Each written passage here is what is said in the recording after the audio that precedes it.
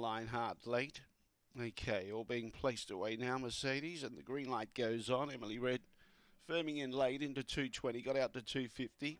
Away, Emily Red began okay. Beginning pretty good as well was Stella Stone, so she's pretty handy. Now she's close and handy. Aston Achilles is starting to put in with Bottled Fury and pulling to the outside with Shabby Chevy. On the inside, Emily Red, Bottled Fury there as well. Good go here. Emily Red's going to be too good a treble for Parry.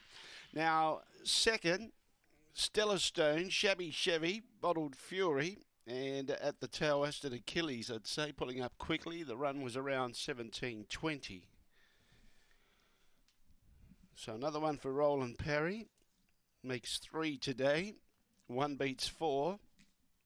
Stella Stone jumped quite well and looked dangerous, being close. Bottled Fury, the roughie of the fields, run well into third and beaten Shabby Chevy. Aston Achilles runs at the tail. 1 length by a half, 1 by a half.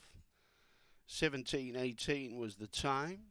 4:55 and 10:87 were the early splits. The run home was 6:32. 6:32 coming home. 1-4-8-2.